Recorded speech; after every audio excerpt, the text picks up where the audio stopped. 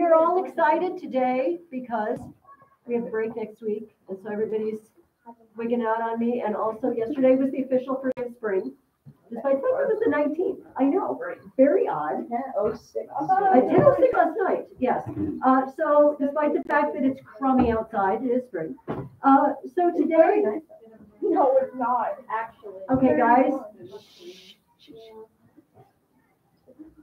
I want to hear you later, but not yet. Okay. Did anybody bring an outline for their literary analysis? No. That I haven't looked at yet. I'm translating. Does that mean better handwriting? Yeah. Okay. You can show it to me after class if you want to, Nathan. Jade, you said you brought one? Oh, I mean. Do you want me to take a look at it? Oh, Oh, you're not supposed to give it to me. You're supposed to have it because you're going to write the paper this week. So make sure you have it. I've got papers for you guys. Nathan and Asher, we're all very excited today. What is what I'm talking about? Can they just write it? Yeah. Yep. Do we know who's that all? Don't. I looked it up. Oh. And we looked at. And where did you look it up? We looked it up in 6 different sources. Okay, well, I have trouble arguing with that, although I wasn't aware that Colton ever came up with that. Yeah. Okay, this is awesome. I really enjoyed your characters. JJ, I have yours on top. That you created. Everybody pretty much gave me what I asked for. If you were the people, guys, I need this stuff, okay? If you're one of the people who still hasn't been putting in, oh, John is here. Oh, you said Xavier and John, didn't you? If you're not putting in your alliteration and strong verb and parallelism and marking it for me, please do so. It makes it so much easier for me. But I was really pleased. These were very fun to read. And you guys are teachers as well. I got it. Beautiful job. Okay. Everything I asked for. All right. Oh, no, I have one edit. So I would like everybody, we're going to barrel ahead because I have a lot of stuff I want to talk about today. Go ahead and get your reading guides out. But first, this is the Nathan, because we have visitors. I don't want to have to start moving people to other sides of the table. You don't want to be that person. This is the last art that I think I'm going to bring in for the year of our look at Renaissance art. And today's artist is really cool. Andrea Montaigne. After seeing last week's anything is cool. Okay, yes. Hieronymus Musbash he's not as interesting as that. All right. Does everybody, how many of you would dabble in art? Do some sketching, painting? Okay. So you guys are familiar with the idea that because of what is called perspective, because of the way our eyes see things, when we draw them, we do not always draw them the same shape they actually are in reality, because if we do, it won't look like reality. For instance, this is a very long table, it's 2 tables. And from my perspective here, this end is wider than the other end. The sides go like this. Are you familiar with this idea? So things that are farther away get smaller. It's like standing on train tracks, you know? And it looks, you know, if the train tracks don't meet. It's bad for the train if the train tracks meet. This is not good. So you know the train tracks don't meet, but they seem to meet as they move into the distance. So, you know, we have these clever ways when we draw of allotting for that and making it look like it looks in reality. Now, tables are pretty easy because it's an easy shape, but things like human beings, do you know, if a human being were lying in a bed and you were drawing them from the feet to the head, you know, and then you started measuring your drawing, the feet would be bigger than it seems like they should be respective of the head, right? So this idea of foreshortening, this idea of using perspective to produce what our eyes really see but we know isn't really true. We know the head isn't that much smaller than the feet. This is what this artist was great at. He experimented with this a lot. And I brought in a couple of paintings. I'm not going to walk around just for time constraints, but I will leave them here if you want to look at them close up as you leave. This one is an adoration of the shepherds. The shepherds have come to see Jesus. And the notable figure here is the baby Jesus. You know, it's just so much easier to draw something head on or from the side, but when you have angles and when you have that foreshortening, it's difficult. So you've got Jesus here, and Joseph also. His legs are kind of sprawled forward towards us, and his upper body is leaned away. It's very tricky to draw something like this. So this is one example, but a better example is the other picture I brought, which is in the Garden of Gethsemane. Again, I know this is far away for some of you, but I will leave them here. Jesus is praying. This is very apropos because we're going into Easter. Jesus is praying in the Garden of Gethsemane, and we see Judas and the soldiers coming up the path. But take a look at the disciples sleeping. Look at this one. His feet are towards us, and his head is away. Very, very tricky. And if you are an artist, you might say, well, it's not tricky. I've been learning this the whole time, but this was a new concept. Remember those Byzantine, very stiff pictures we looked at the beginning of the year? That's what art was in East and West before the Renaissance. And so people like Montaigne who are experimenting with this. This is a difficult concept. I like his art too. Do you notice anything similar about these two? In what way are they similar? Hey, like, what do you see? Like gold, like lines and like plain colors. Plain colors. I like the earth. I guess we call them earth tones. We have some oranges. There's a little bit of blue splashed here, but these dark earth tones. If you have a chance to look at them, there's little details too. There's a little rabbit running up the road here for no reason, just because he's there. There's little birds down on the road on the side. So if you think this is cool, look him up. He's got a very famous picture, which I don't have a copy of Jesus, the body of Jesus off the cross, but it's right from his feet. Like the feet are right there in front of you, and his head is back in the distance, and it really accentuates that foreshortening. This is the cross, Well, no, he's not on the cross anymore in the picture. He's laying on the ground, I think. But he's laying there. But it's not, looking at him from the side. It's looking at him from his feet, and it's astounding. So I will put these out. Take a look. I'll put one here, and I'll put one here if you want to on the way out. Okay, so we have some tough stuff to talk about today. We're going to be in your reading guide on page 57, is where your questions are. Today, we're going to talk about the third important element of our year. First semester, we talked about the Middle Ages. And up until today, we've spent a lot of time talking about the Renaissance. But today, we're going to talk about the beginning of the Reformation. What do we mean? Do you want me to ask the question first? Yeah. Are you reading my mind? Do you know what do we mean by the Reformation? What is the Reformation? That was going to be my question. But did you have a different comment? No. If so, okay, well, then go ahead. So the Reformation was whenever they kind of realized something wrong. The church was not it was turning corrupt. So they just kind of put a stop to it, and a lot of things happened. And a lot of things happened. That's kind of going, my first question will springboard off what Nathan said. Yeah, Haley.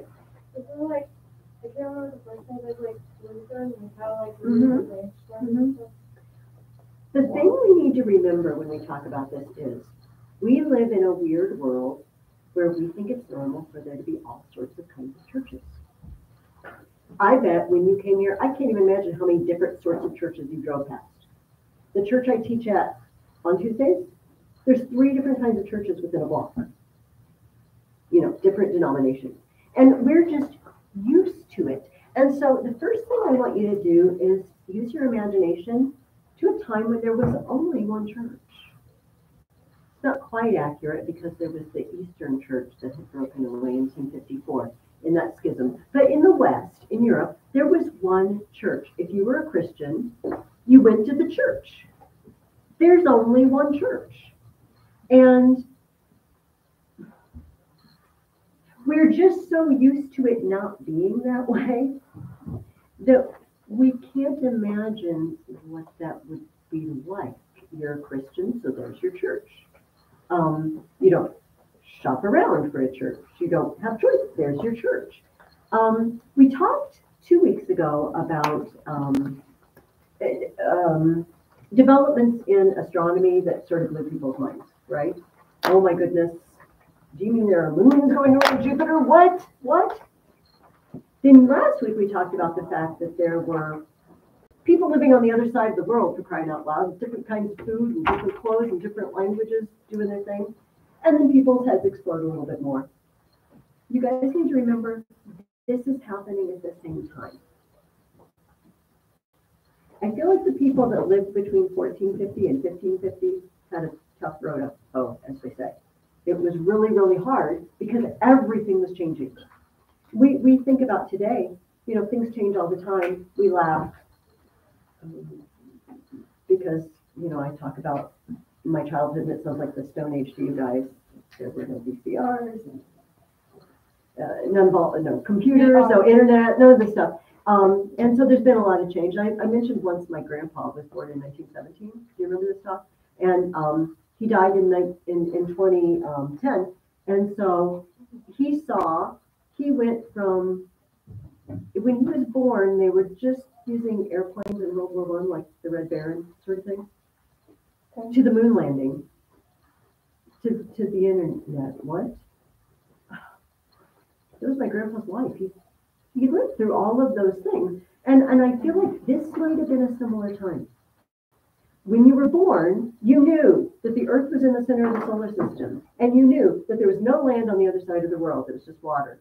And you knew that there was one church and there would always be one church forever. And then suddenly, you know, you're an old person. All of those things are changed. So this is my preface to none of what we're going to talk about. This all seems old to us. Like, yeah, we know. And there's all these churches.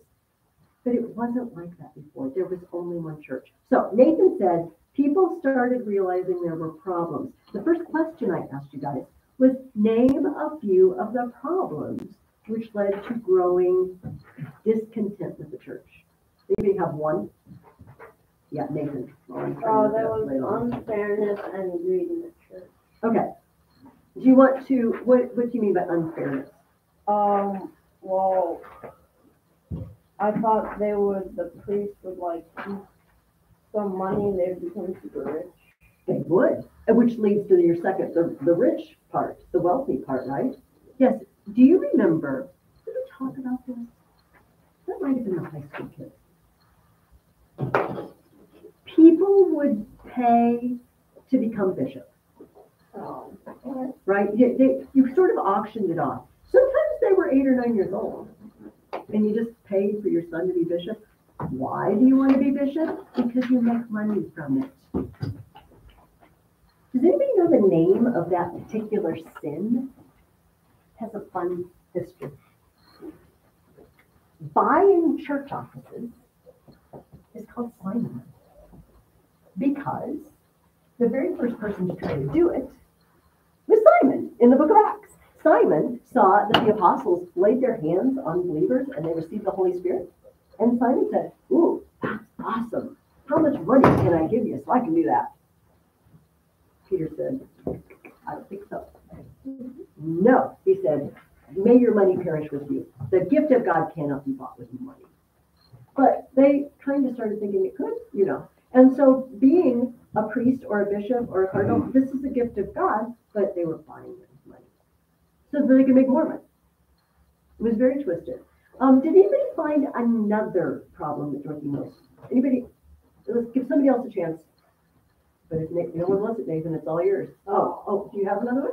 They were asking them, like, they had to pay to get out of this middle section between heaven. Indulgences. Oh, yeah. Yeah, let's hold on to that because that's the biggie and that's one of my other questions. But that's very good, very good. You got another one besides indulgences? Go for it, Nathan. Oh, wait, never mind. Never That's mind. not in the church. I was gonna say Oh, okay. for peasants. Well, Zach is going to save you. I guess they did. They said you were being called a heretic if you didn't give the priest 1/10 of your stuff before Easter or your produce. Okay. All right. Did Dorothy Mills actually say? Yeah. Well, okay. Let me read this. Can I expand on what Zach said? Not just tithing, but just taxes. And Nathan just said this 200 breath. I heard him say taxes. Taxes in general. Listen to what this person. This is from the time. This isn't Dorothy Mills talking. This is someone from that time. I see that we can scarcely get anything from Christ ministers but for money. At baptism, money. At bishoping, money. At marriage, money. For confession, money. No, not extreme unction without money. By the way, extreme unction is your anointing and prayer when you're dying. This is pretty important.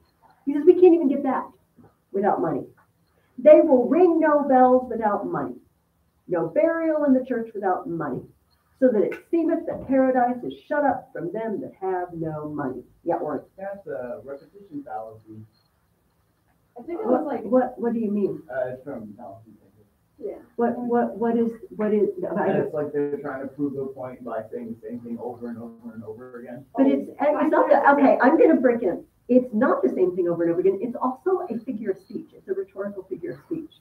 So it's not, I think it would only be a fallacy if you did say the same thing. But he's saying baptism, marriage, confession. He's making a list. And that's actually a rhetorical figure of speech. So watch out between the two. But that's good. That's good that you noticed. That's good that you noticed. Yes, you had to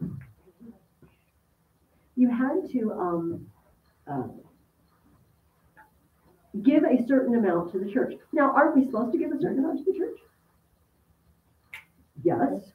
It's none of it mine. If I can't at least give 10% of it to the church, that's kind of sorry. But they were taxed and forced to, and the church would not minister to them if they didn't do it. Do you see the difference? Like voluntarily bringing my things to God because I love him and because he gave me everything I have anyway, versus being told they have to do it. Did you find another one? I think I found another one. And it might not have registered with you because you might not know what it was talking about. Does anybody know what the Great Schism is? Whenever the Catholic Church got like split and it turned into Protestant and Catholic. No. Do you guys know? Was it King Henry? No. Haley, I'll give you a shot. Was that like when like the Lutherans split up? No. This is something that happened way before the Reformation, and it made the church look bad. Let me tell you the story. It's a sad and ugly story. So once upon a time, there's a guy, and he was the Pope, and he was French. Oh. And the French said, "We like having a French Pope. We like it so much. We're just going to move him to France. Oh. Let's just keep him in France, and then all the money that goes to the Pope, it'll just stay in France. It won't go to Rome. We like that." And so they set up a Pope's palace in Avignon, which is in southern France. And for 70-ish years or so, the popes lived in France. We talked about this a little bit because remember this is 100 Years' War, and the English were kind of ticked off because they were sending money to the church, but the church was in France, and France was their enemy, and this was messed up. So finally, they moved the Pope back to France, but people did not like who the Pope was. And a group of them got together and had a council and say, "We're deposing him and electing a new Pope." Great, except the first guy didn't want to stop being Pope. So people have to decide which one is Moshe. This was intolerable. So a bunch of bishops got together. "We're calling a council and we're fixing this." And they said, "You two, you're not Pope. We elected a new one." But they didn't want to stop. And so everybody, like, which one? Which one do I follow? Which one do I trust? I don't know. It was a horrible scandal. If you have one person that is supposed to be the head of the church, and now we have three of them, and they don't agree with each other. If I'm just an average Joe and I can't do my research, I don't know who's legitimate, I don't know who to listen to. It's a terrible scandal. So people started asking questions like, wow, if there can be three guys pope at the same time, why should I even trust him when there's one? Maybe I shouldn't. So things were bubbling under the surface. Finally, they did get it taken care of, and we were back to one. But people did not forget that this happened, right? And it was very, very ugly. Okay, back to what was mentioned earlier. What doctrine or practice did Luther want to address when he nailed his 95 theses to the Wittenberg church door? Just say it, everybody. The greedy people. Indulgences. Awesome. Yes. So here's the deal, because the Protestant world looks at this and they just sort of sneer. But this is not based on something that's unreasonable. Let me explain. Say I rob a bank. Do not, but let's just pretend I do. And then I'm very, very sorry, as I should be. I don't look like this sort, do I? I'm very sorry now, though. And so I go and I tell God that I am sorry. Please forgive me. Will God forgive me for robbing the bank? Mm-hmm. But may I still go to prison? In fact, I probably should turn myself in if I'm really sorry and pay the penalty and give the money back. So God will forgive me my sin, but my sin may still have consequences. You see the difference? If I punch someone, God will forgive me, and hopefully they will forgive me. But, well, I couldn't do this because I'm not strong enough. But if I were like Rocky, I could send them to the ER. They're still going to be hurt. Saying I'm sorry doesn't heal the hurt of the fact that I punched them. You see, my sin has consequences. So this is the misunderstanding for a lot of Protestants. Indulgences have nothing to do with sin. God forgives sin. Indulgences have to do with consequences. So the whole idea of purgatory is that our sins have consequences, and they don't all play out in this life. And sometimes they play out in the next life. Sometimes I still have a taint of the problems that sin causes in me. I'm not asking you to believe it. I'm just explaining what it is, okay? Indulgences were a gift of the church to you to remit some of the consequences of your sin, not sin. The consequences in this life, or presumably in the next life. And originally, it was a deal where you needed to be, well, obviously sorry for what you did. And you need to do something to make amends. For example, remember Zacchaeus, who was a wee little man? And he climbed a tree. And do you remember what he said he would do? He said, Jesus had come to his house, and he said, if I have defrauded anyone, I'm going to do what? Do you know what Zacchaeus said he was going to do? You're going to pay back 3 times? Yeah. I will return fourfold. And you know what? He made his living cheating people. So this very well made him, he might be broke, you know what I mean, or in debt if he carries this out. He made what we would call restitution, right? He made up for his sin. Like Jesus forgives him for bilking people, but now he needs to do something about it, right? So originally the church said, well, you need to do something about it. You need to, if you stole, give it back. If you hurt someone, do kind things for them now. You need to do something. But eventually it morphed into this weird thing where you could just give money and get the remission of the consequences. Do you see the difference? The difference between I'm very sorry, and like Zacchaeus, I'm going to, give back everything I stole and heal the people I have harmed, versus here, have some money. Now I'm going to go on my merry way and do whatever I want. And this is what it had turned into. So there's this guy, and his name is Tetzel. Oh, first of all, I need to tell you why they're raising money. They're building St. Peter's in Rome. They're building a new church in Rome, and building churches cost money. So they're raising money. The church is raising money. And they said, hey, we'll send people out through Europe and they will sell these indulgences, these remission of the effects of one's sin in the future life for money. Now, presumably, it wasn't supposed to be just money. In most cases, it was you need to go to the priest and you need to confess and money was involved. But this guy Tetzel was off the rails, as far as we can tell. He was just a kind of a loose cannon, as they say. He was doing his own thing. And he was roaming through Germany, just collecting money and just whipping indulgences out of his pocket left and right. And he had a little poem that he would say. And before I give you the poem, I have to tell you that a coffer is a box to put money in. Okay?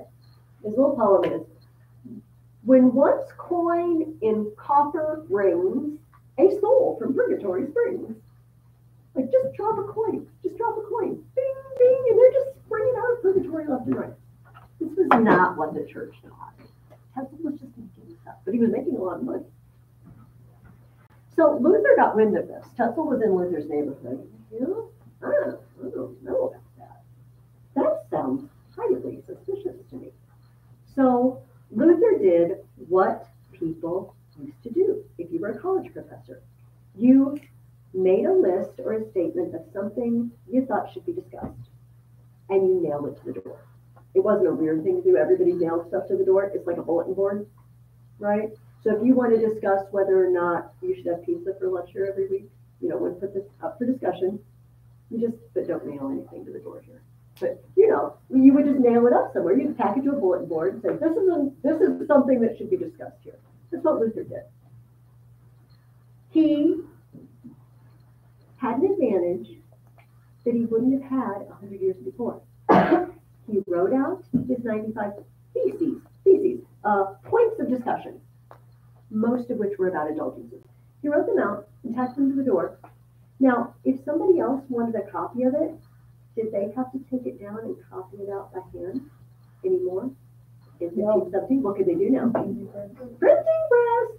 So 100 years before, to get these spread, people would have had to copy them down by hand. Now, you take it to the local printing press, you got 2,000 copies. So, and you're sending them to your friends and neighbors, and it spread like wildfire. It spread to the nobleman that was in charge of Luther's area of Germany. And Luther's thinking, oh, you're going to do something about this, right? I'm sorry to report, that guy was getting kickbacks from Tetzel. Tetzel was paying. Hans smiling, you see it. The nobleman in charge of Luther's area is being paid by Tetzel to allow Tetzel to do this in his area. He's not going to shut it down. Whether it's theologically correct or not, he's not going to shut it down. He's making money off of it. Luther didn't know.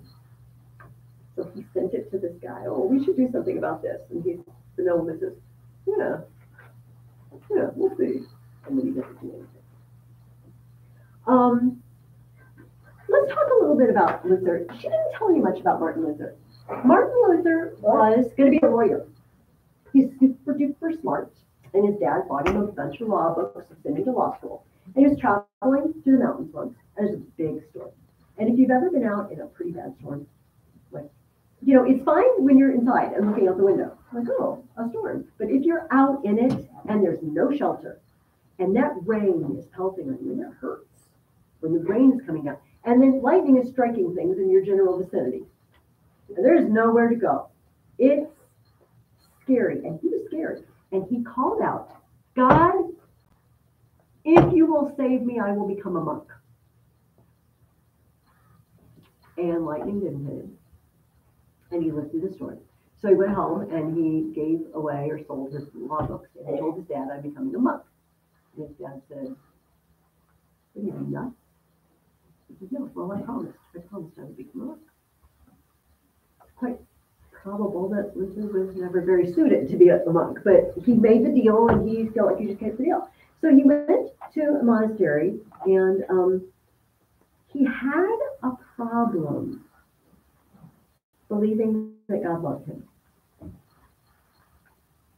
He didn't believe God forgave his sins. He just couldn't believe it.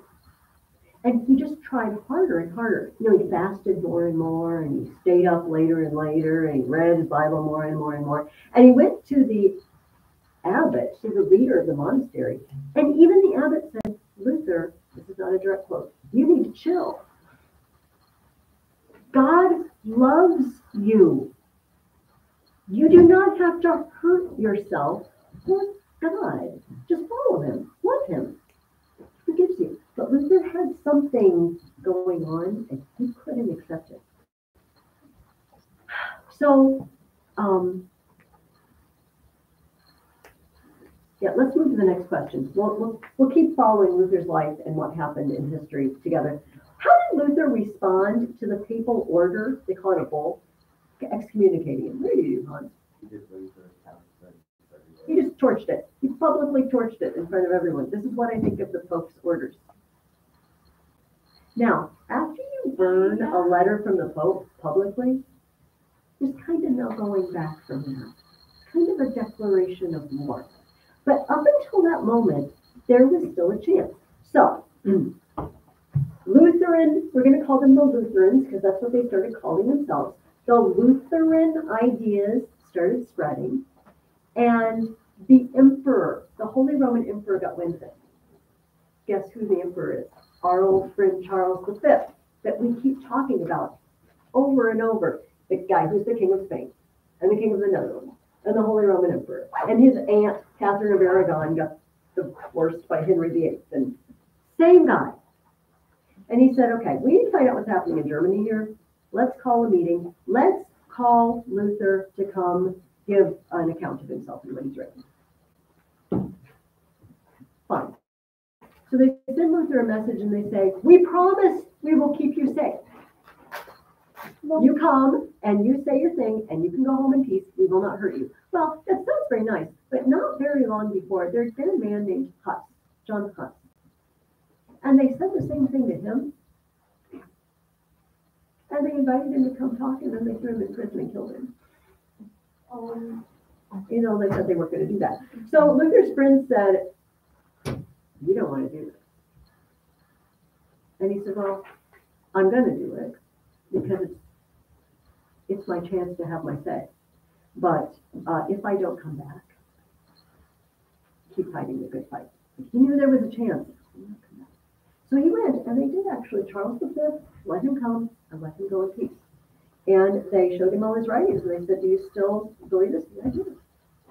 Yeah, I do. And unless you can prove to me this is wrong, and this is what I believe. And they let him go. Now, they let him go, but he was on the way home, and he suddenly just disappeared. And everybody said, oh, Charles kidnapped him and killed him. No, his friends kidnapped him. His friends kidnapped him. They said, look, the world is not fit for you anymore. They're going to come for you. You know they're going to come for you. So we're going to hide you in this castle, where sometimes you will go out in disguised as a peddler, and just kind of roam the streets. Let me keep going, Haley, so I can keep my train of thought. So they did. They kept him there for 18 months, in which time he wrote a copy of the Bible, the New Testament, in German. And I just want to throw in there were 17 other copies of the Bible in German already. This is also something that people think, oh, the church would not let you translate the Bible in your language. This is not true. There were already a bunch of them. Luther made a new copy because I'm just going to say it, he translated in ways, he chose words that made it sound like he was right. You know, when you translate things, you have choices about words, and he phrased it in ways that made it sound like he was right. But that's what he did while he was in the castle. And then in the meantime, he would dress up as a peddler, you know, and roam around. And he found out that in his absence, guys back home in Wittenberg, they were going a little bonkers with this. Luther, at first, I don't even think he wanted to split with the church. You know, he just wanted to fix things. Then he started burning papal orders. It's a little hard to go back on that. But the people that were his companions and followers, they just started ripping churches apart, ripping all the pictures out of churches, just changing things. And he would show up in his peddler, you know, outfit. I started. We get people nuts. I didn't mean for you to do this. But sometimes when you start something, it's like pushing a little snowball down the hill. And it gathers more snow, and at the end, it just takes out your parents' shed or something like that. It becomes huge. And this is what happened to Luther. One of the unpleasant, and this is the next question I asked you, what unexpected and unpleasant result did Luther's teachings on equality have? He said things like, all men are created equal. Peasants revolted because peasants don't like how the world is. Mm-hmm. So all the poor people just decided, well, Luther has given us permission to murder noblemen and steal their stuff. I heard it. No. In fact, I got to read this exactly because I love the title of this book. Luther wrote a little pamphlet. He wrote a pamphlet called Against the Murdering, Thieving Hordes of Peasants. Really like that. Against the Murdering, Thieving Hordes of Peasants. And he told the powers of Germany, you need to suppress this with violence if necessary. If you have to, kill them. But we can't have stuff like this. Luther, we have to be very careful when we say all men are created equal. Our Declaration of Independence says it, right? But we know it's not really true in every instance. I'm not very tall, and I'm never going to be a basketball player, as I've pointed out many, many times in this class. I am not equal to, the six, we'll just throw Hans under the bus, somebody tall. We're not all equal in many, many ways, but in this country, we're equal under the law, presumably, right? If we're accused of something, we have equal rights under the law. And Luther said we're all equal. We're equal in God's eyes. We're equally sinners, and we're equally worthy of forgiveness, right? Not we all should have the exact same amount of money in the bank. But that's what the peasants thought. Communism. Yeah, that's what they wanted. If other people have things that I don't have, it seems very unfair to me, right? And why don't we just share it and tell people? It doesn't seem so fair to the people who have it, right? So poor Luther. I feel a little sorry for him. On the one hand, he did get what he wanted. He started a movement that shed light on the problems in the church. On the other hand, he didn't get what he wanted. He didn't mean for certain ideas to be carried so far. But one thing is for sure. After Luther, the church is never going to be the same. In the West, there are now two groups of Christians. And whatever, like many of my students, I think most of you here are Protestant, most of my students on other days are Catholic. It doesn't matter which side you're on, we should all equally say, that's just wrong. Because Jesus prayed, one of the last things he prayed is let them be one. Because I and the Father are one. We're not one. And that's a bad thing. I think we should all agree. But on the other hand, there are things that needed fixing. I'll throw this in too. There were people already trying to do the fixing from the inside. There were people, do you remember our friend Erasmus, the humanist writer who wrote The Praise of Folly, and he dissed the church horribly, but he wouldn't join Luther, right? We learned in the chapter about Erasmus. He wouldn't join Luther because he didn't think that the church should be broken in pieces. He said, we need to fix it from inside. And Luther, his perspective was, it's too broken to fix from the inside. We're going to have to change things. But so whichever side, your family or your tradition is on, it's twisted that we have many, many churches and we're not just all Christians. So Luther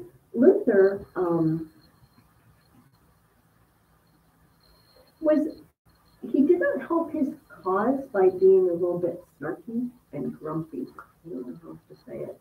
Insulting. The guy that we read about in the next chapter, I only asked about Calvin, but let me talk about Zwingli. This guy named Zwingli in Switzerland. And he said, I love Luther. I love this reformer stuff. I'm going to start it here in Switzerland. And you know what? We're just going to go to war and we're going to kill everybody that doesn't agree with us. Mr. Zwingli, no. So he did, and he died in the battle. And Luther said, well, he got what he deserved.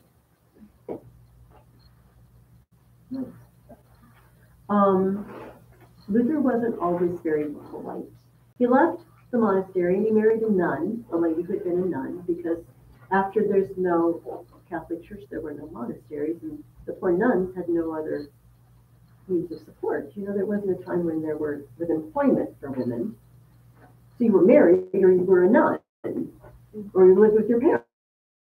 Those were your choices, and they were thrown out of work, sort of, if you had been a nun. So he married one of them. Yeah, and he lived to see his ideas spread and spread and spread, but not everybody agreed with his ideas. Some people wanted to tweak them. Zwingli was one. And the last question I asked you, about John Calvin. In what city did Calvin work, and what kind of city did he organize there? Where is Calvin's famous city? Geneva. Geneva, Switzerland. So here's Calvin's story. Calvin was French. And the French Protestants were called Huguenots. I once tried to look up. Oh, that's an odd word. And I could not, nobody seems to know why they call them Huguenots. But that's what we call it, French Protestants, Huguenots.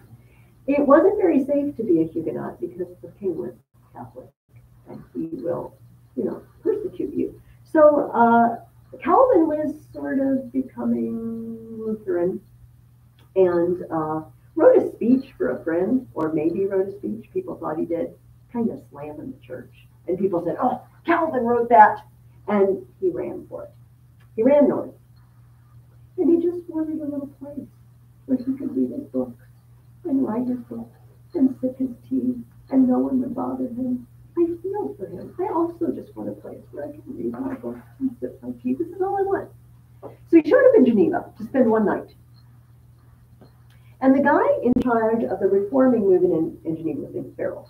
And William Farel, came to Calvin that night and he said, John Calvin, God has sent you here for a purpose. God wants you to take over the church in Geneva and start, the reforming movement here. And if you leave and you don't do it, God will punish you for your disobedience.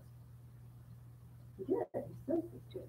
Well, Calvin says, because when somebody says that to you, it makes you rethink your plans. So he stayed. He spent the rest of his life in Geneva. For a while, he tried to change things, and then they threw him out because they didn't like the way he was changing things, and then things went to pot. So they said, Mr. Calvin, will you please come back? What kind of city did he want Geneva to be? Can you describe what life was like in, Geneva?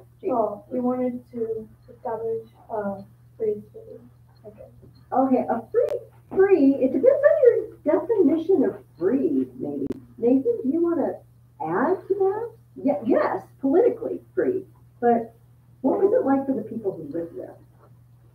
What was it like? That's a good question. Are you looking at page 57? All right. A city that was like governed by God's rules. Okay, and what happens to you if you don't follow the rules? You get punished. Oh, you get punished. But are they all only God's rules? Let me read some of them and then you decide. All luxury was forbidden. Public festivals were banned. No dancing was allowed at weddings. Feasts for too many people or on too lavish a scale were forbidden. Clothes might not be made of forbidden materials or fashion. No one might laugh at any sermon by Calvin or speak angrily of him in the street. These things were not only forbidden by law, but any infringement of them was punished with ruthless severity. That sounds really boring. It does, Orrin, but people just kept going to Geneva. Like this kind of takes it off my tour, but people flocked to Geneva. They wanted to work with this man. They wanted to train with him and find out how to do the same thing in their homes. One notable man who did this that we're going to read about maybe next week after is John Knox. He came from Scotland. And he said, I want to get up to date on all of Calvin's ideas so I can take them back to Scotland. And what I described might sound very much like the Puritans in England to you, if you know anything about the Puritans, who You couldn't celebrate Christmas. They closed down all the theaters, like not movie theaters, obviously, but like Shakespearean plays, stage plays. They closed them all down because they were wicked. Sometimes they were. This came from John Knox. It filtered down from Scotland, and the Puritan movement grew because, as we'll find out in a couple of weeks, eventually England's going to get a king from Scotland, and he's going to bring, his companions are going to bring certain ideas with them. So yes, despite the fact that it doesn't sound like a place any of us really wants to live, people kept coming there because they thought it was the only way to have a truly Christian city. Now, I'm just going to ask you guys your opinion. Is there a should okay, let's start with this. All the things on that list, if you can remember, did you hear any of them that you feel like should be okay? Like that just aren't a sin at all in any way? Let me read some of them again. All luxury forbidden. Public festivals banned. No dancing at weddings. No feasts for too many people. You can't have too fancy food at your feast. What do you think? But we're not allowed to have too many people and have too good. This is Mrs. Ferguson's opinion. Inside, my heart and my mind say, who are you to tell me that? God doesn't tell me it. They feasted all the time in the Bible. The marriage feast of the Lamb in Revelation. How can you tell me that? Or chime in. I feel like no dancing at weddings. Indeed. The fun part. You suffered through the whole ceremony and all the speeches and everything just to wait for the music to start. I know. What do you think, Taylor? To go off what he said, because in the Bible, I think it was Jesus' first miracle that they were at a wedding for like 3 days and they didn't have wine. And they were drinking wine, and they were drinking plenty of it. So they ran out. So Nathan, you want to chime in something? Luxury. I like luxury. Here's the problem with luxury. Who decides what is luxury? You see what I mean? Because, for example, I don't know how many of you, maybe some of you are, you do not have to raise your hand. This is for you to think in your own head. Some of you might be pretty wealthy by American standards. I will just out myself. I'm very average. I'm not going hungry. I don't need anything, but I buy clothes at Goodwill and, and I go to Aldi. I live kind of in the middle. But compared to many other people living in other places of the world, I do live in luxury. You see what I mean? It's a little bit of a relative term, we would say. Compared to most people throughout history, probably everybody in this room lives in luxury. Compared to, dirt floors. Well, you even had castles back then. Yes, but not everybody, Haley. Not everybody. Like 99% of the people probably lived in conditions much worse than anybody in this room. So luxury is sort of a relative term. So now we have to create a council in Geneva to decide what is luxury. Like cotton is okay, but silk is not okay.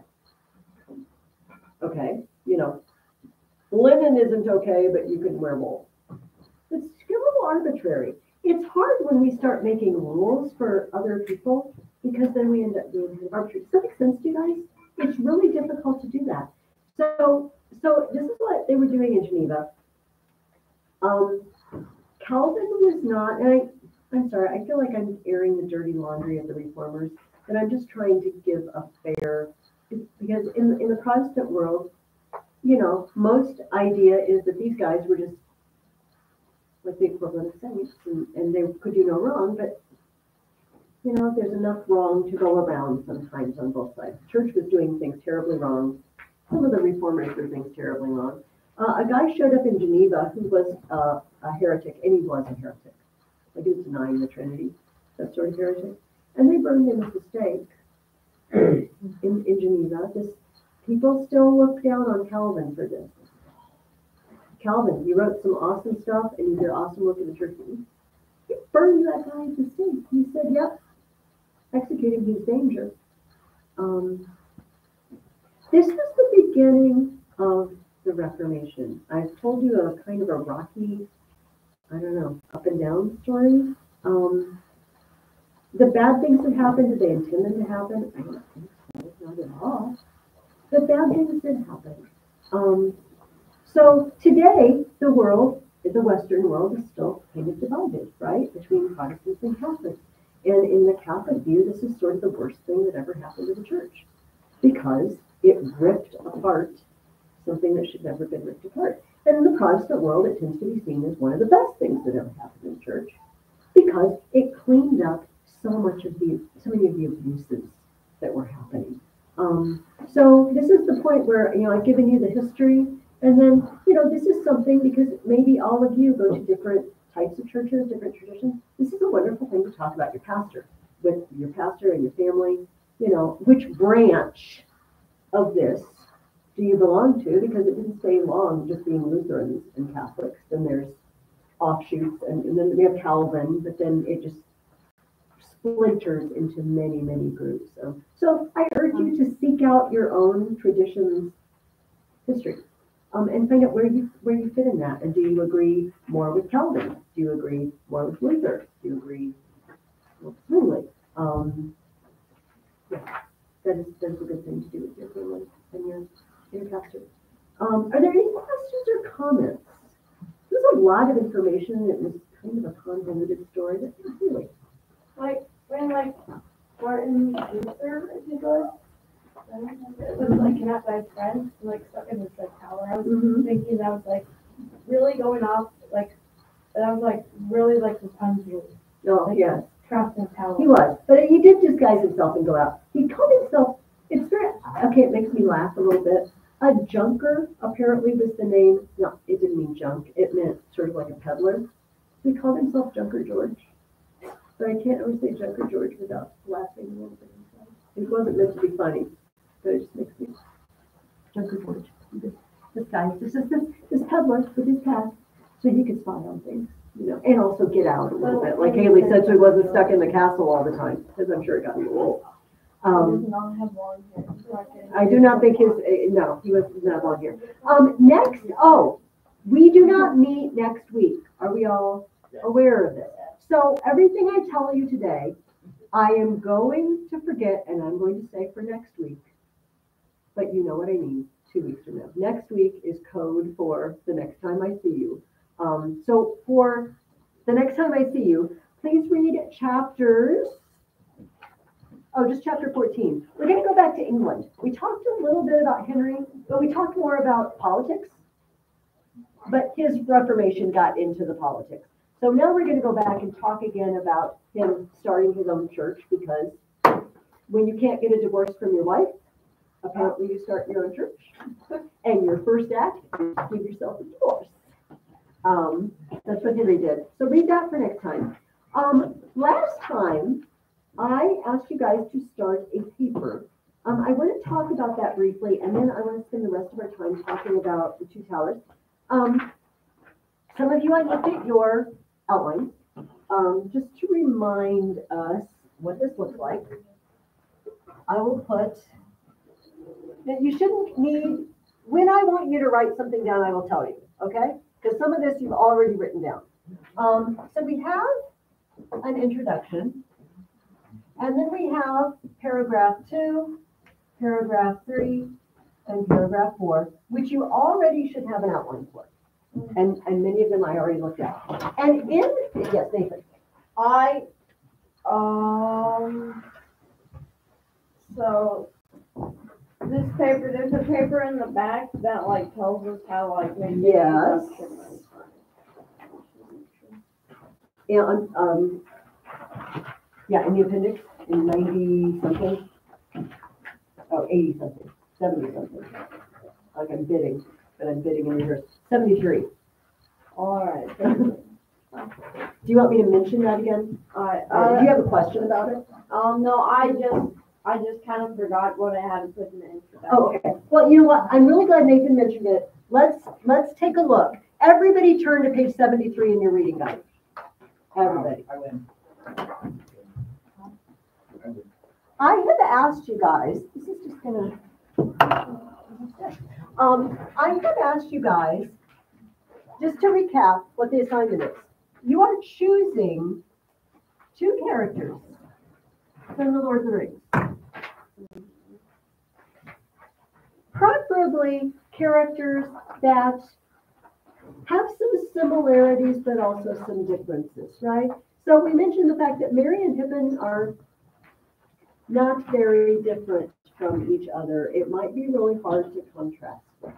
But a pair like Gandalf and Saruman are really good because they're both wizards, Yeah, but they go different directions. Or we talked a lot about last week about Legolas and Gimli, how their tastes, are you guys with me? Their personal tastes are very different, but they come to have a very close friendship.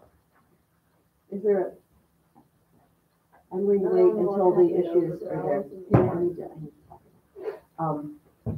So I want you to, in the first body paragraph, choose one of these characters, these 2 that you've chosen, and tell me a little bit about them.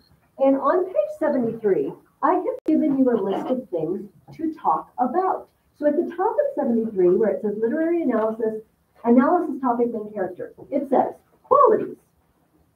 Choose from the list of character qualities. It says page 164, that's a lie. It's on the next page. Character qualities: loyalty, meekness, obedience, thriftiness, responsibility, endurance, flexibility, forgiveness. Okay, there's many more. What character displays this quality and how do you know? Remember, don't just tell me Legolas is a loyal friend. Prove it. Show me him being a loyal friend somewhere. Quote him, or show me an instance where he doesn't abandon someone, but there's a notable instance. He doesn't abandon someone to torture and death, to someone's. He chases them until he finds them, okay? So show me, prove it to me. What did the character do and why did he do it? That's a very easy thing to talk about. What was the character's effect on the situation or others or himself? Did he change things in any way? Did he change inside himself? And that's the next one. And what did the character learn? Now, remember what it says here. Choose 1 or 2. You don't have to talk about all of those. That's helpful. Yeah, but you have a lot of options. Choose ones that seem appropriate for the one you're talking about. Yes, Oren. Yes, I would like you to at least say three things about them. But remember what we're going for. Don't just tell me. Prove it. Saruman was evil. Well, what did he do? Tell me. Yeah, and that doesn't mean you have to write Saruman's life story, right? But do be specific. Then in the next paragraph, you're choosing the other character, and you're doing the same thing. And for most of you, you showed me you have an outline already. And then in the third, we're comparing and contrasting those 2 characters. In what ways are they the same? In what ways are they different? Be specific. This is going to be the catchphrase of this paper. Be specific. If you say a character is a certain way or did a certain thing, show me. Point it out. Yeah. Are we doing a conclusion? We are, and that's what I wanted to talk about today. I wanted to talk about the introduction and the conclusion. Now I'm going to write down stuff that you should write down. Now we start that. What goes in your introduction? First of all, 3 main paragraphs or topics. yes, I will. Well, in this case, we don't really have 3 main topics. What do we have? We have 2 characters. So somewhere in your introduction, you need to mention the 2 characters you are describing. Somewhere they need to be in your introduction. Also, you need to tell me what in the world book we're talking about. What is the title of this book? Who is its author? Tell me. By the way, I think that many of you don't know this rule because it's been popping up. So I'll tell you. When you write the title of a book, you either, here's my title, you either underline it, or if you're typing, I guess you can kind of do it, but you do the italics thing. Oh, yeah. Okay, but no. On the quotation marks. We do. Mrs. Gamble's mocking me. No, I feel strongly. Yeah. You know, I have a book at home that's misused quotation marks, signs, where people's like, fresh fruit. Yeah. Like, wait, fresh fruit. So we don't use quotation marks for emphasis, as the Weird Al song, Word Crimes tells us. So either underline it or italicize it. If you're typing, both are easy when you're typing. If you're handwriting, it's easier to underline it. Okay, that's a dig. So also, what is it always good to start our papers with? PowerPoint. Before that, Attention grab. yes, if we can't grab the attention of our audience, we're not going to read to our points, Lauren. So how about an attention getter? Like, give me an attention getter. Here are some options. We've been doing this for a while. Yeah. A quote. A quote. A noun. What else? A question. A command. A extremely brief story, aka an anecdote. A very, very brief story, like a couple of two sentences, not the entire first page. I am not going to ask you to summarize the book because A, it's 2 books, 1.5 books so far that we've read. This is a whopping ton to summarize. Second of all, you may assume that I read a book, okay? But I would like you to tell me what book are we discussing, and who are the 2 characters you're talking about. So make sure you have this written down somewhere. This is what I want to see in your introduction. If you've done that, then you got it. In your conclusion, I would like you to restate the 2 characters that you discussed. Now, try to be creative.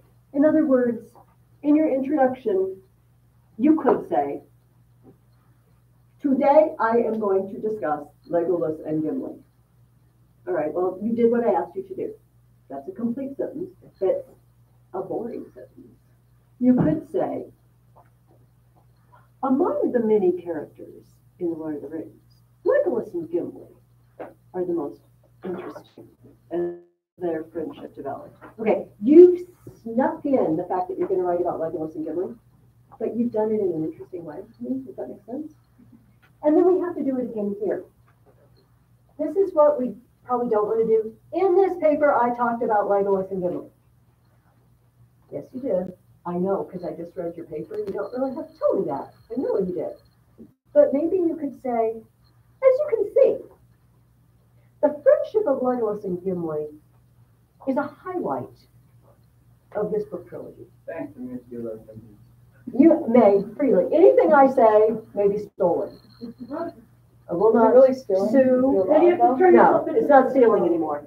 It may be used with free permission. Yeah, I use them. No copyright. Now, this is the thing that is the hardest.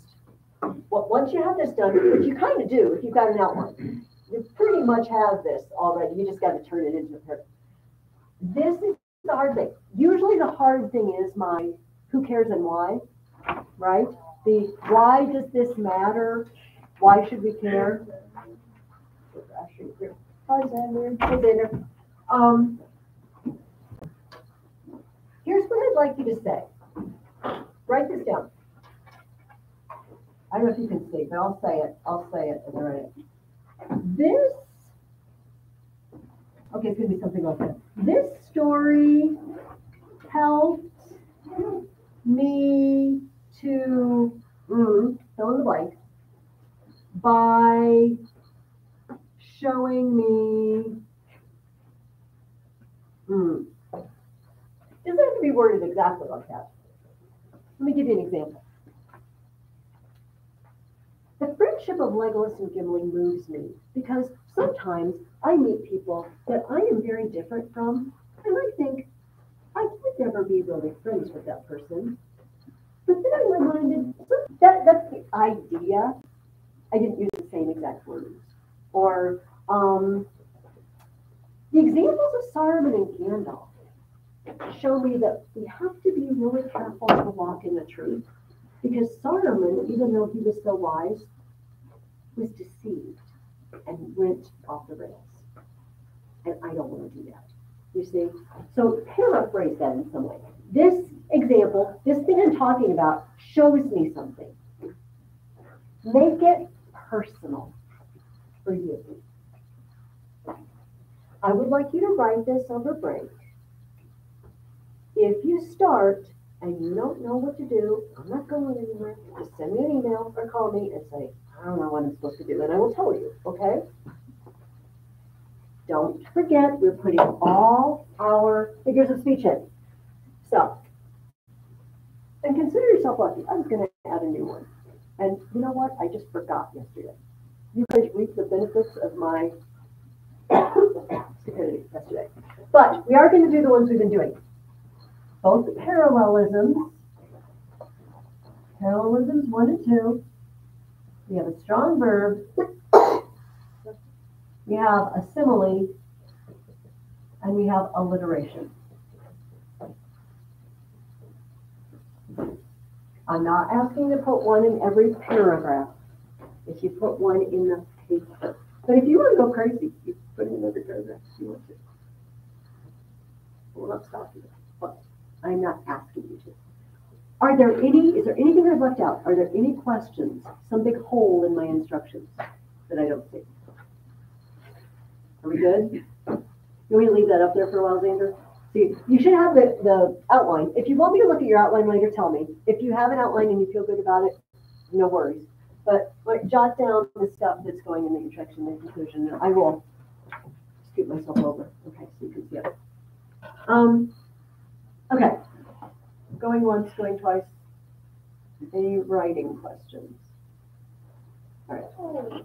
Okay, let's talk about the 2 towers. Can you just pass this along to Xander before I forget? And everyone reads it. What everybody reads. This is okay. So I know. Xander's now been outed. The moment I handed it over, I'm like, okay, everybody's gonna read my comments to Xander. Fortunately, everybody got really nice comments. I really enjoyed everybody's. I had one edit on my Y and I. Everything else, it said it was a beautiful job. I had a Everything I asked barrel for. white, I spelled that wrong. Pharaoh Whites. Whites is not, white as a ghostly specter is not a word we frequently use in everyday conversation. We don't run into whites very often. I learned a new word. What? Halcyon. Halcyon? No, yeah, Halcyon. I looked up synonyms. You're looking for Harry? Yes. Halcyon. I'm not sure about the Harry in that case. Well, because it's Peter Harry. Yeah. Okay. Okay, so I marked a couple of things that I wanted to talk about. And I mentioned this just in my little sentences you can steal freely about Saruman. Saruman was really wise. What was Saruman's, I don't know, day job? What's his status? Who is Saruman? Before, from time immemorial, not just in the story. What is his position? Wizard? He's a wizard. Is he just any wizard? He's Saruman the White, and he's bad. Okay, but was he always bad? No. What does being the white make you think about him? Purity and goodness. And so, is he just equal to all the other wizards? No. What is his position among them? He's above. He's above and beyond. What did you want to say, Heather? I was gonna say that he's like a fellow wizard, but he's like different, kind of like. I can't think of the name right now. He's the head of the council. He's the head of the council of wizards. So when the wizards get together, he's in charge. How I'm not sure what answer I'm going to get, but I'm going to ask anyway. How does a person get to be in charge? What are some ways that a person, okay, money, but not in this case. We have no smartness. Dedication. Presumably, we pick someone who will wisely lead us. Can you think of another reason? Able to manipulate. See, able to manipulate. This is another, and it is unclear in this story if Saruman was just really wise and they put him in charge, or if he was manipulating all that time ago and they put him in charge. Yeah. You got to do both because me and John were reading the Animal Farm, and the way that the character got in control was they used really big words, made themselves seem smart, made the others seem dumb, so they thought that Napoleon. he was Yes, smart. the pig. Oh my goodness, yes. So we do not know how long has Saruman been bad, but we do get some hints. And let me read this paragraph to you. A strong place and wonderful was Isengard, and long it had been beautiful. And there great lords had dwelt, with wardens of Gondor upon the west, and wise men that watched the stars. But Saruman had slowly shaped it to his shifting purposes, and made it better, as he thought, being deceived. For all those arts and subtle devices, for which he forsook his former wisdom, and which fondly he imagined were his own, came but from Mordor.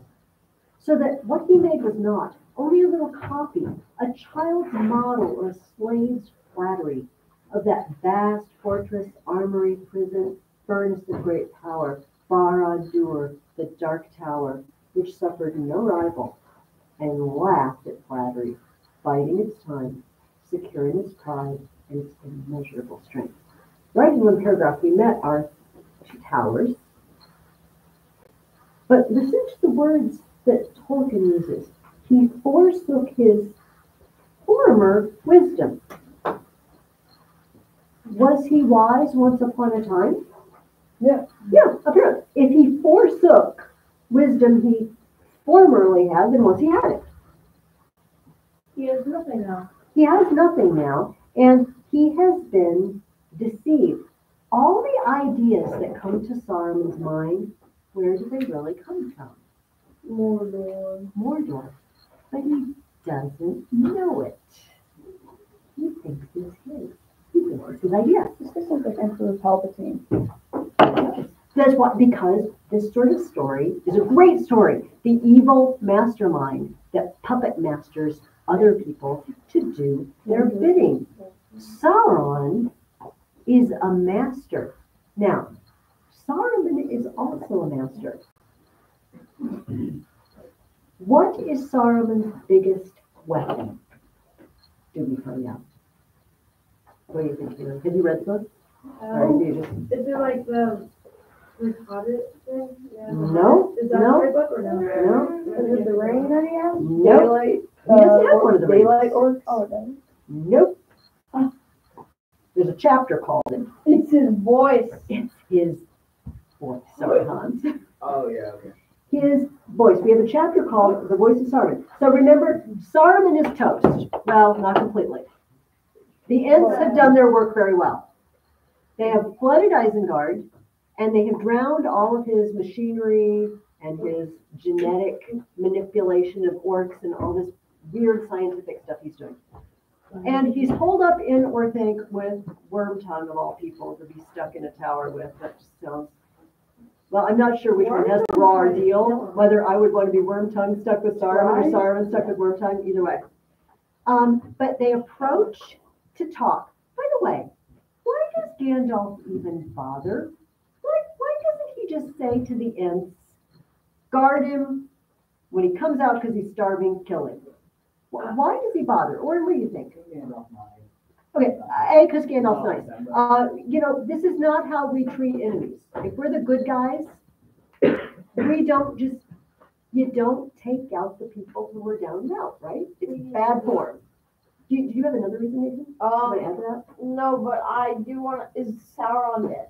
I didn't think Sauron then. Not Sauron, Saruman. Saruman. Saruman. Did I say Sauron I get accidentally? him mixed I don't up. think so. Okay. Yeah, I did too, but like, I didn't think he died, didn't he? To whenever Wormtongue tried to kill him. That's just the movie. No, that did not happen. Forget everything you saw in the movie about Saruman.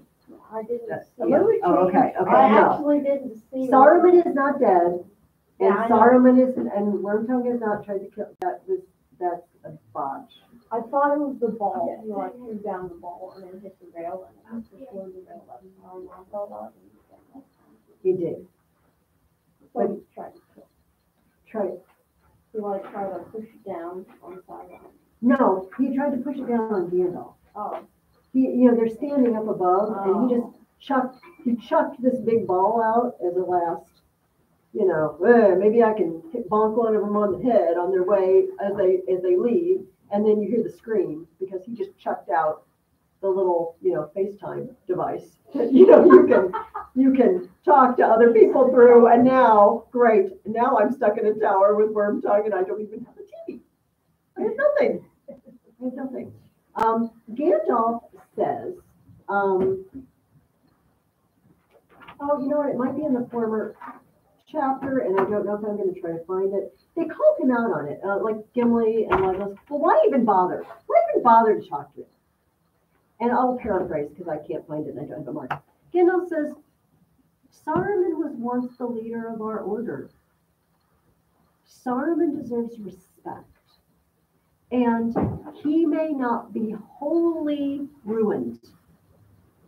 It is possible that he can be reasoned with and made to see the truth. He's just a puppet. And Sauron will turn on him like a rabid dog. He will. Saruman doesn't know this. Saruman thinks he's going to be in charge. Can you think of another character that Gandalf similarly said, he shouldn't be harmed because he possibly could be redeemed or changed?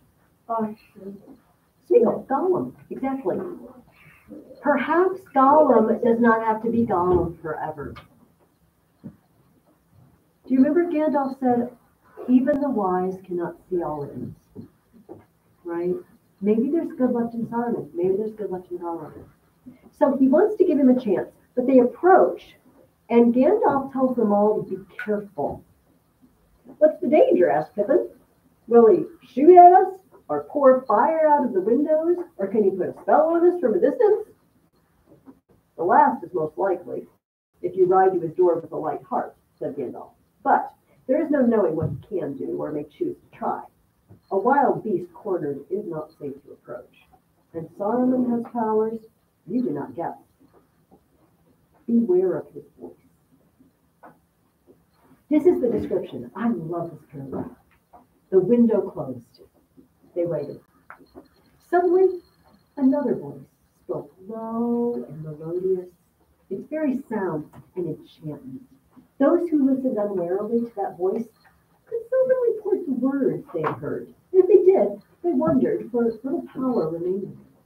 Mostly, they remembered only that it was a delight to hear the voice speaking, and all that it said seemed wise, reasonable, and desire woke in them by swift agreement to seem wise themselves. When others spoke, they seemed harsh and uncouth by contrast, and if they gainsaid the voice, which means if they argued against the voice, anger was kindled in the hearts of those under the spell. For some, the spell lasted only while the voice spoke to them, and when it spoke to another, they smiled, as men do who see through a juggler's trick while others gaze at him. For many, the sound of the voice alone was enough to hold them enthralled.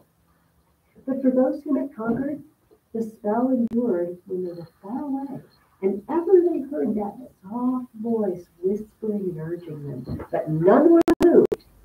None rejected its pleas and its commands without an effort of mind and will, so long as its master had control of it. This is frightening. Yes, Haley. I don't know why, but where's the Scarlet of Narnia, the silver chair, I think it was. I don't know why, but I really wanted them to stay under the spell for some reason. The princess, you know what? The lady of the green kirtle does the same exact thing. She gets them underground. I wanted them to and stay in the spell. She mesmerizes them. And And so Saruman can do this, and it's lovely. And this is, I just said one of the things that the movie did poorly. Let's talk about one of the things they did well. Theoden's reply. That they showed this very well in the movie. So Saruman is talking to Theoden. I'm not talking to all these others. They're talking to you. Remember what just happened? Remember Helm's Deep a couple chapters ago? Remember tens of thousands of orcs he sent to burn the lands and then killed a bunch of them in their stronghold, and he's had a spy in his employ in Theoden's household. Remember all that? Oh, but suddenly, Theoden, be reasonable. Don't listen to these people who want to turn us against each other. We're friends. We've always been friends. And all these guys around him, yeah, we've always been friends. They forget. Theoden, bless his heart, does not forget.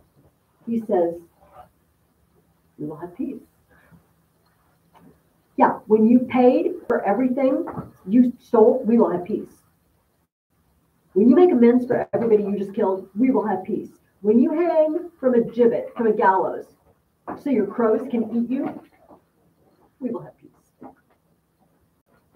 Theoden calls himself a lesser son of greater sires at one point. He says, my fathers were better than me. But Theoden is awesome in that moment. Maybe, you don't know what Theoden's going to do later in the book, so I don't want to say anything. But this is one of his shining moments. He sees through the malarkey. And he breaks the spell. As soon as everybody's like, oh, yeah, he's the guy who did all that bad stuff, isn't he? He's the guy we hate. He's the guy we want to take down. Saruman's voice. When we have the power to persuade people with words, it's a perilous power. So we're working on our writing skills, and I would aspire. I want to be a better writer. We're all learning together to be better writers. But when you get to be a really good talker or writer, you have a lot of power. And so, when we have the ability to persuade people with words, some of you are really super good with words. Some of you, the words just flow out of you. You're good with it. Be careful. Be careful, because we're responsible for what we do. Saruman knows exactly what he's doing. He's very good with words, but he's also enchanted. Yeah, he's magical. What do I want to say? He's got wizard powers in his voice. So we started the second half of the Two Towers this week, and we finally went back to Frodo and Sam. All of the first half of the book has only been what is happening to Aragorn and Legolas and Gimli. Finally, we get to double back and say, what have Frodo and Sam been doing all this time? Yes, sir. I did not like how the movie just completely cut out. Oh, you mean went back and forth? With Gondor. No. I kind of like how they were. Okay. But they never met Gondor. The people of Gondor. Who did? Oh, Frodo. No, well, they did in the. I don't know what you're referring to. In the you and the. Okay, are you saying? No, I want to understand. Are you saying something happened in the book that didn't happen in the movie? Yes. What happened in the book? They met the people of Gondor. Faramir? Yeah. Okay. Did that not happen in the movie? I can explain. Okay, so in the Fellowship, it's weird. In the Fellowship of the Ring, book 1 and book 2 are in the movie. Mm-hmm. In the Two Towers, only book 3 is in the movie. And in the Return of the King movie, Two Towers, book 4 and book 5 and book 6 are all in one movie. So if you watch Return of the King, then you'll find Frodo and Sam's big adventures with. Oh, okay. I see. Okay. Thank you, Zach. I was failing to know that you hadn't watched the movie. Okay, you haven't read that part yet, so we're not going to go there. We're going to wait until after you read the rest of the Two Towers. But then he does meet them in the movie. Let's go back to Frodo and Sam before they meet. I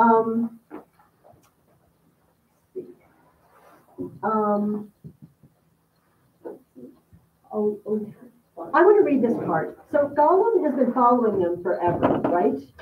Remember, they're going through Moria, and they hear the patter, patter, patter, patter. Frodo hears it. He's not sure anybody else hears it. At this point, he doesn't know what it is.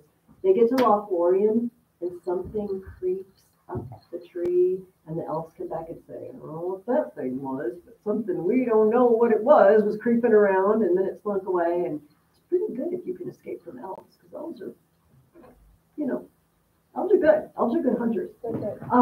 And finally he caught up to them. And I love the fact that this chapter is called The Taming of Smeagol. It remains to be seen whether Smeagol is tameable, but Gandalf already was. Gandalf thought he was redeemable. But listen to this. No, said Frodo, if we kill him, we must kill him outright. But we can't do that, not as things are. Poor wretch, he's done us no harm. Oh, hasn't he? Said Sam, rubbing his shoulder. Anyway, he meant to, and he means to, I'll warrant. Throttle us in our sleep, that's the plan. I dare say, said Frodo. But what he means to do is another matter. Let me stop. I want to read more, but let me stop there. Can we punish people for things we think they're going to do? No, we can't do it for things. Why not?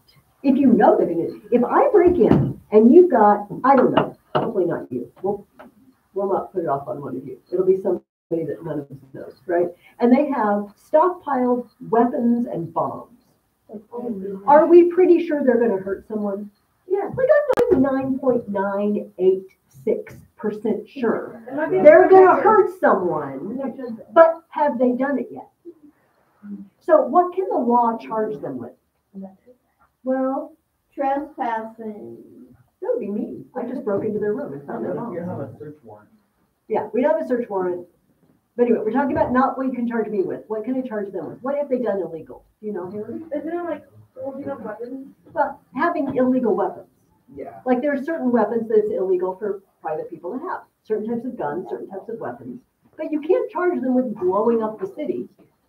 They didn't do it, right? You can't charge people with things they haven't done. Has Gollum tried to kill them? Yeah. Maybe. I don't know.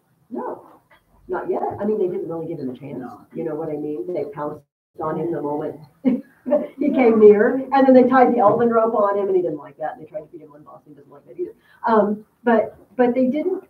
He didn't do anything but follow them. Is it illegal to follow someone? Stalker. No, there are no stalker laws in the woods. We're gonna say. It's not illegal to follow someone, and he hasn't done anything wrong. So here's the dilemma. They know he means to do wrong, but he hasn't done it yet. And Frodo and Sam are the good guys. Remember, we just talked about the fact that Gandalf can't just let them execute Saruman. He has done bad things. And they still want to give him a chance to make it right. Gollum has done bad things. He hasn't done anything bad to Frodo and Sam. Some years ago, there was a movie, which is not, it's like rated R, so don't get this movie. But it was about a time in the future when they can see the future, and the people that can see the future can see if somebody's going to commit a crime. So they go and they arrest you before you commit the crime, but you haven't done it. And this movie is all about, but if you see it in the future, can you change it?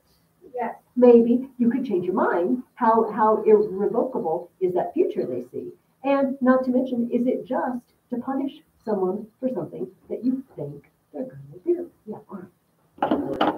Whatever operation that they do in Captain America and Winter Soldier. I never saw that one. Oh yeah. I object to Captain America. I forgot what they called it, but I don't like them. I just don't. I don't like his goggles. Sorry. Personal preference. But that's interesting. You know what? My husband and I watched this really stupid movie the other night, but it was about like two TV monitors or computer monitors. And if you looked in one of them, you could see 2 minutes into the future, and the other one, I love this sort of movie. It was very weird. It was Japanese with subtitles. But the point was that when you saw it, and then they put a bunch, like they staggered them, so it was like one of those mirrors where you can see back and forth, so they could see way in the future. The point of it was, if I see it in the monitor, can I change it? You know, this is an old sci-fi theoretical storyline that gets used as a plot in a lot of cases. But in this case, Gollum, even though they have high suspicions, he hasn't done it yet. And Frodo says, first of all, we can't torture him little by little because we don't do that sort of thing. Second of all, if we're going to kill him, we have to just kill him and get it over with and not let him suffer. But how can we? He hasn't done anything wrong. So let me read. I'm going to pick up where I left off. Let me keep reading. He paused for a while and thought. Gollum lay still but stopped whimpering. Sam stood glowering over him. It seemed to Frodo then that he heard, quite plainly, that far off voices out of the past. Pity Bilbo did not stab the vile creature when he had the chance. Pity? It was pity that stayed his hand. Pity and mercy, not to strike without need. I do not feel any pity for Gollum. He deserves death. Deserves death? I dare say he does. Many that live deserve death. And some die that deserve life. Can you give it to me? Then be not too eager to deal out death in the name of justice, fearing for your own safety. Even the wise cannot see all in. Very well, he answered aloud, lowering his sword. But still I am afraid, and yet, as you see, I will not touch the creature, for now that I see him, I do believe. Frodo is thoroughly good, and he treats Gollum as well as he possibly can. Does that mean Frodo's stupid? No. Can you be innocent?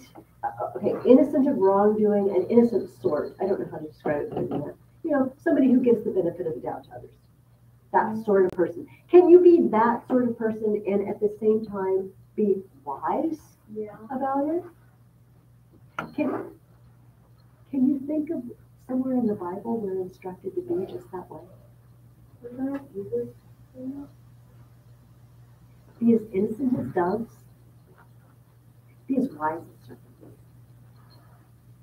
You know, the first, now I'm going back into the Stone Age, but a lot of people watch this. Andy Griffith.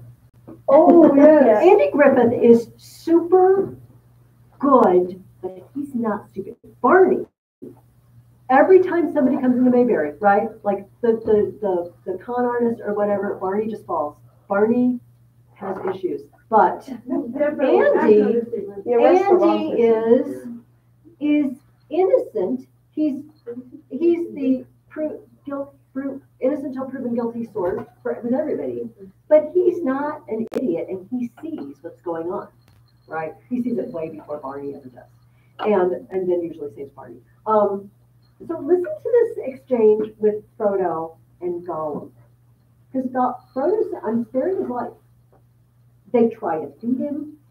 They try. But Gollum says, I will lead the master of the precious. Frodo says, how can you promise? What promise can you give that I will trust? Because Frodo's not stupid, like I said. He knows this is not a trustworthy creature. He swears that I'm the precious. Serve the master of the precious. For Gollum, this is huge. There's nothing in his universe more important than the ring. Listen to what Frodo says. I warn you, Smeagol, you are in danger. Yes, master, said Gollum, dreadful danger. Smeagol's bone shake to think of it, but he doesn't run away. You must help my master. I did not mean the danger that we all share, said Frodo. I mean a danger to yourself alone. You swore a promise by what you called precious. Remember that. It will hold you to it, but it will seek a way to twist it to your own undoing. Already you are being twisted. You revealed yourself to me just now foolishly. Give it back to Smeagol, you said. Do not say that again. Do not let that thought grow in you. You will never get it back. But the desire of it may betray you to a bitter end. You will never get it back. In the last need, Smeagol, I should put on the precious. And the precious mastered you long ago. If I wearing it were to command you, you would obey. Even if it were to leap from a precipice or to cast yourself into the fire. And such would be my command. That came Smeagol. Frodo's not a dupe, is he? Smeagol, you better straighten up and fly right, because I'll command you to destroy it. And you do it. Oh, geez. Frodo is not blind. Very nice. But he's innocent. I love this because he's innocent as the dove, but he's wise as the serpent, right? I mean, it's nice, kind of. He's like, if you do this, I won't make you kill yourself. But if you don't, then I'll kill you. Yeah. I'm giving you every opportunity. I'm giving you every opportunity It's very nice. because now that I see you, I do. All right, I want you guys over break to finish the 2 towers. If you have already finished it, or if you've just got extra time because of break, you can start Return of the King. It's no crime to read ahead. Just make it at least to the end of the 2 towers by the time that we finish break. Otherwise, I'll see you guys in 2 weeks. Remember, I've got these paintings laid out if you want to look at them. Otherwise, we'll see you in a couple weeks. Bye, guys. It's nice. It was like,